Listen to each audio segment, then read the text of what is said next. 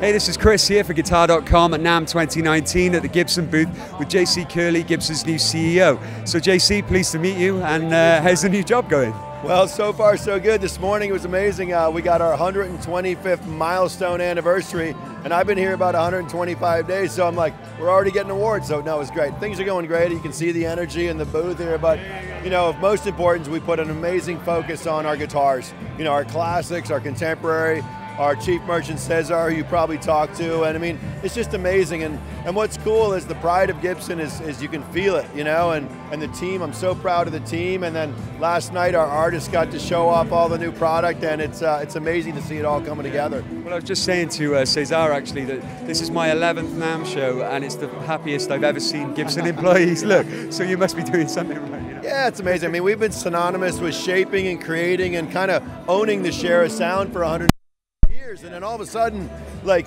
you say, well, man, that's our obligation for the next 125 years. And so our vision is pretty simple. We want to be like the most relevant, we want to be the most played, and we want to be the most loved guitar brand. Yeah. And I think we are, you know. So the team feels it, we feel it, the artists feel it, our dealers and all the amazing specialty dealers feel it. So now we're in a position to sort of just take Gibson to the next level, and I think it's real.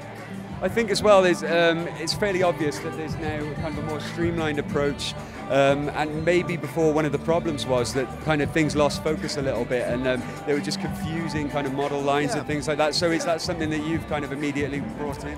Yeah, I mean, there's a well-known phrase in the merchant world called edit to amplify.